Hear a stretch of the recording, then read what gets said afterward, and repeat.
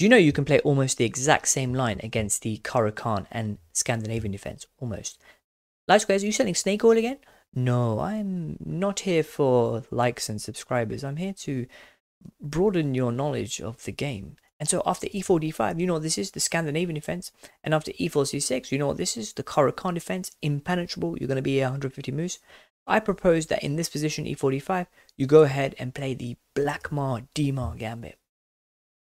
You're like, whoa, whoa, whoa. Blackmar Diemer Gambit, that's some d4 opening. Yeah. It's associated with d4. So after d4, d5, so all you d4 players out there, you still won't be interested in this video. We play the move e4. And this is the Blackmar Diemer Gambit. Of course, if you are playing e4 and you're facing the Scandinavian defense, you can go ahead and transpose into that position by playing the move d4 in this position. And here, the most principled thing for black to do is to take on e4. And if you open up the Masters database, top players play this a little bit. They're going to play knight c3 for reasons I'll explain later. But for now, if you're feeling adventurous, you can play f3. And we have e takes f3, knight takes f3. And now the most popular move in the Lichess database is knight f6. We go with bishop c4. And the holy grail for people playing this opening is if black goes ahead and plays this move, bishop g4. And of course, in this position, you know how to win this game. You go ahead and play this move, knight to e5. And if we open up my favorite thing in the whole wide world, the Lichess database, you can see that this position has been reached 18,000 times. And the most popular move here was bishop takes d1. 7,500 games, more than that, just proceeded with people taking the queen. And of course, they can't do that because after bishop takes d1, you know what to do? Play the top engine move, bishop takes f7? No, man. There's a better move here. It's just to sit there and wait. Give them a false sense of hope that maybe you've missed it. Maybe you're going to take the bishop. That is an appalling way to behave, light squares. Just deliver checkmate here on f7 and say GG. Okay, mother. Let's do that. And so, even if black sees the mate and plays bishop e6, after bishop takes e6, f takes e6, there are these horrible double isolated pawns in the center. The engine hates that. You can target that towards an endgame. And if you turn on the engine, white is in a completely winning position. There is an alternative way to punish this bishop g4 mistake, which is just to go ahead and play this move. Bishop takes f2, f7, excuse me, check. King takes f7, knight e5, check. The king retreats. And now we get our bishop back here by taking on g4. If you turn on the engine, white is in a winning position. And you'll be like, whoa, light squares. That's great, but how do you do that in a Caro-Kann? Okay, let me show you.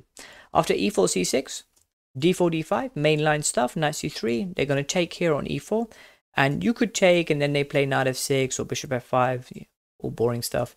Instead, you can just play this move f3, gambit a pawn, and now we have e takes f3, knight takes f3, knight f6, and now bishop c4. And of course, the losing mistake is bishop g4. And you can do the same thing as before, play knight e5, threaten mate here on f7. They can't take the queen. However, you look in the Lichess database, many do. And so the only difference between this position and the position before is that there is a pawn here on c6 and the knight is out on c3, which does make a difference if you actually study the lines. And I'll go into a bit of that later. So you'll be like, I'm not sure about this, light squares. This is just hope chess. After e4, d5, d4 takes, f3 takes, knight takes f3, knight f6, bishop c4. You're just hoping they're going to play this move, bishop g4. Okay, so if you go into the Lichess database, that is the second most popular move in the database. However, what I found amazing about this position is that all the top 5 moves here in the database can actually lead to trouble here for players with the black pieces, and I'm going to explain how. So I'm going to go through briefly e6, bishop g4 we've been through, knight c6, bishop f5, g6, and show you how black can get into trouble if black is not paying attention.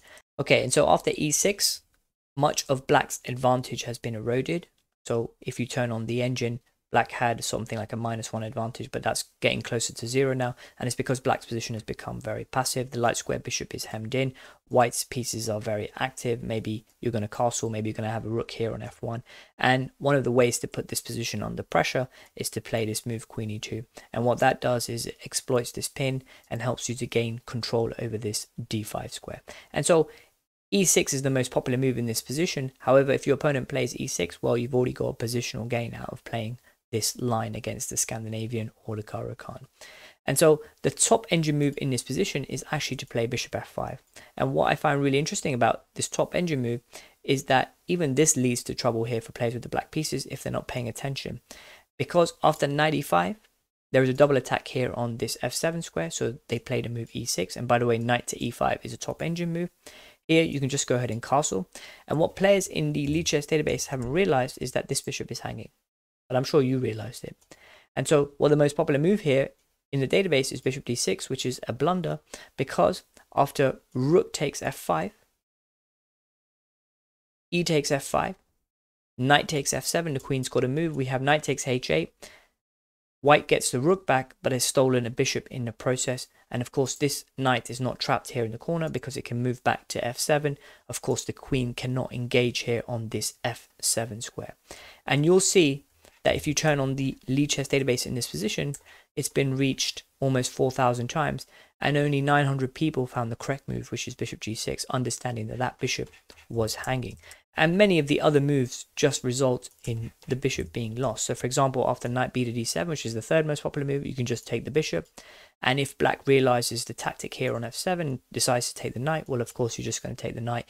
You're just off a free piece. Okay. And so it was really interesting to me to see that this bishop on f5 is vulnerable. And if you're playing something like 5-minute blitz, 10-minute rapid, then players are not going to even notice that. Okay. And so another move in this position is knight to c6. And here you can just develop knight to c3, bishop g4 is very popular. And here you can go with the top engine move e5. And now this position, I can tell you in the lead chess database, has been reached some 8,000 times almost, 7,500 times. And more than 50% of people went with the move knight e5, which is very, very intuitive. Right? Put a double attack here on this f3 knight. It's of course pinned. And so many of us would play that in a heartbeat, but this actually loses the game. And so you want to pause the video and work out the winning tactic here for white. Well done if you did. You're obviously doing your tactics puzzles the whole time. The winning move here is knight takes e5. That's just a free piece. And you're like, light squares, whoa, what's this? Bishop takes d1. There's no mate here. Don't worry, you're going to get your queen back. Relax, guys. After bishop b5 check, how are you going to deal with this check? Knight to d7. Okay. Bishop takes d7 check. Queen takes, only legal move, we get the queen back. And of course, if the king takes, we're going to take this bishop, you count the material, white is up material, white is winning. If in this position, bishop takes c2, fine. Knight takes f8, rook takes f8, count the material, white is winning. And if you turn on the engine, it's about +3, +4. Alternatively, after bishop b5 check, we could try c6, and we take. And of course, we're going to win the queen anyway in this position. Black could try something with a6, and now we have c7, that's check. And of course, we're going to pick up the queen. And if you calculate, go through the exchange here, you'll find that white is in a completely winning position. And so this very intuitive move, knight to e5, is just a losing mistake. And I suspect many players with the white pieces don't even realize that they can just go ahead and take this knight. Okay, and the fifth most popular move in the lead chess database is g6 in this position. And now black's advantage has gone. So it was -1, now it's 0. And the reason is that this f6 knight becomes a target. After knight e5, there's a target, there's an attack here on this f7 square. And now the engine wants you to play bishop e6, because after bishop takes e6, let's say f takes e6, at least the knight is guarded by a pawn. But I think what most human players are going to do is they're going to play this move e6. And now rook f1 is stronger than castling for some reason. You can look into that. And let's say you follow out some intuitive moves here. Let's say bishop g7, bishop g5, and this knight is double attacked.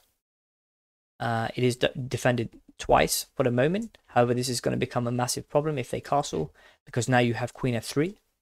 And now it's triple attack. They can't move. There's a pin. So they try to triple defend it. That doesn't work because of knight takes d7.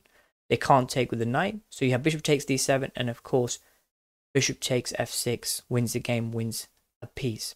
And so if we return back to this position and switch on the lead chess database, what I've basically done is I've gone through all the popular moves here. e6, bishop g4, which we know is a losing mistake. Knight c6, bishop f5, which is the top engine move, g6.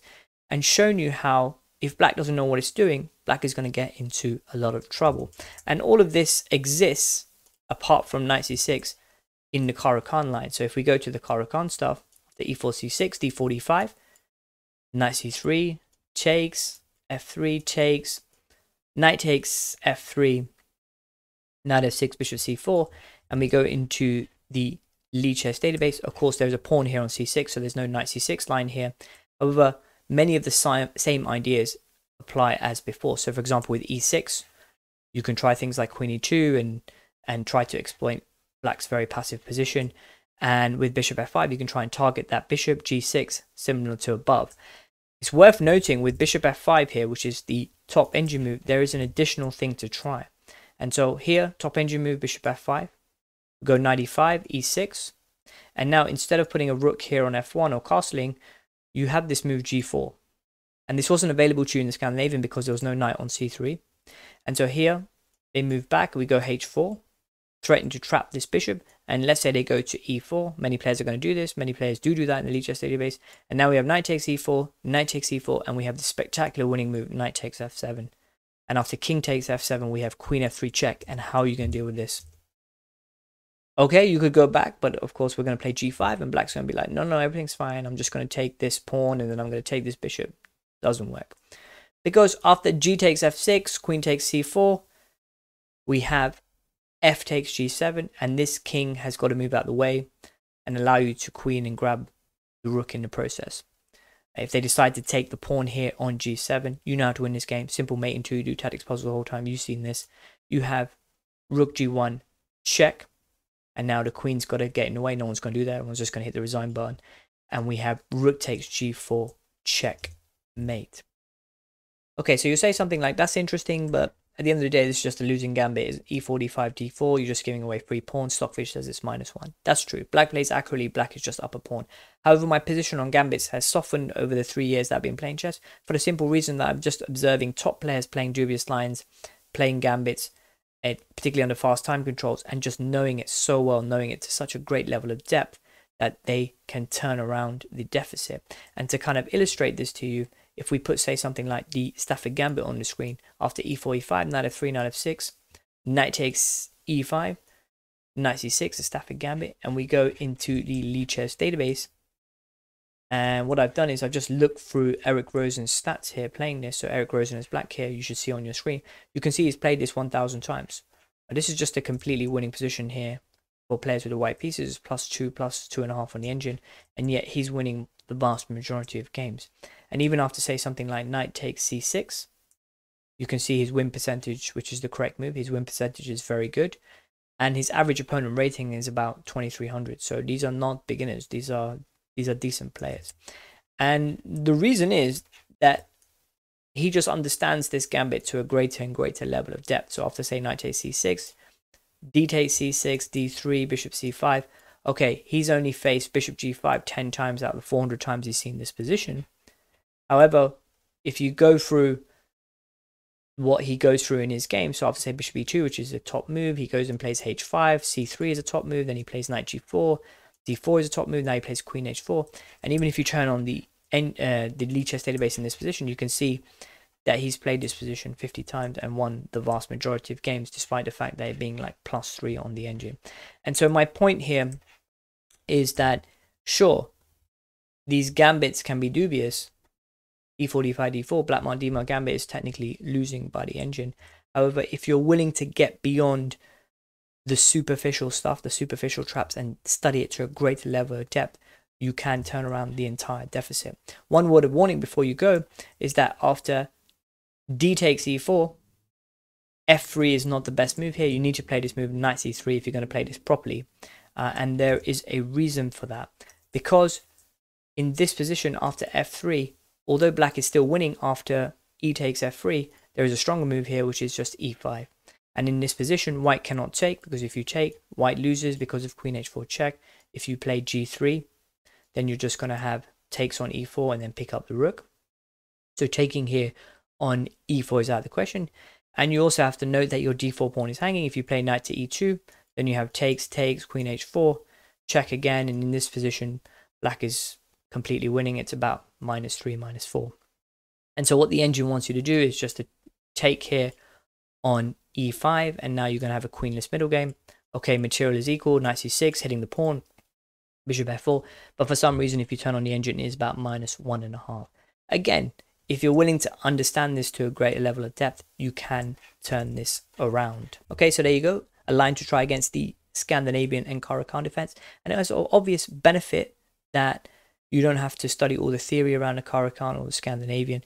You can just go for a similar setup with a knight, hopefully on f3, a bishop on c4. And I demonstrated that many of the popular responses here from white, including the top engine moves from black, can result in a lot of trouble. Thank you very much for your time.